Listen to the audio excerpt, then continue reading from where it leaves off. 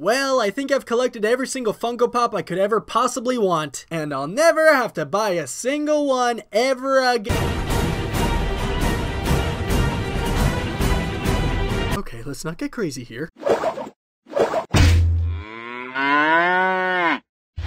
So, the first wave of Wonder Woman 1984 Funko Pops has officially released. And while we were expecting spoilers for the film, just like we did with the cheetah appearing on a notebook that was leaked, we don't exactly get very many spoilers via the Funko Pops. Except for perhaps the cheetah one, which is silhouetted at the moment, which makes sense. They kind of did a similar thing for the first film for Ares, whose official design wasn't actually released until the film itself came out, to the point that all the merchandisers were given this design to make toys of. But there's a lot of really cool designs here. I like the new pose for Wonder Woman with her lasso, and of course her new jumping pose like at the end of the first film. And probably the standout star among these is the Golden Eagle armor, which looks absolutely beautiful. Now, we had seen one of the Golden Eagle armor Funko Pops shown before, but these are the first ones we've seen with the helmet itself. And of course we get to see Kristen Wiig pre-cheetah transformation, which I really legitimately love this design for the character. The leopard print outfit looks absolutely gorgeous, and they perfectly replicated Diana's dress look from the film right down to her haircut. But let's get real for a second. We all know the real star of the show is Steve Trevor and his manly fanny pack.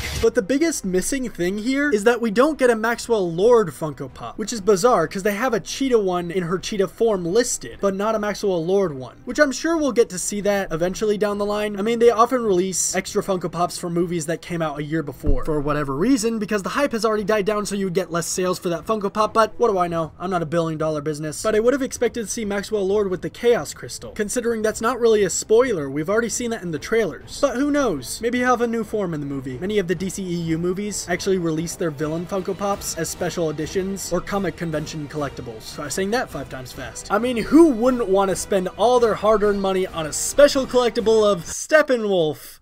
Hashtag release the Snyder Cut. But what do you guys think? Let me know what you think in the comment section below. This has been Bovine Designs, and I'll catch you guys next time for more comic book news, animations, and reviews. Y'all have a good one.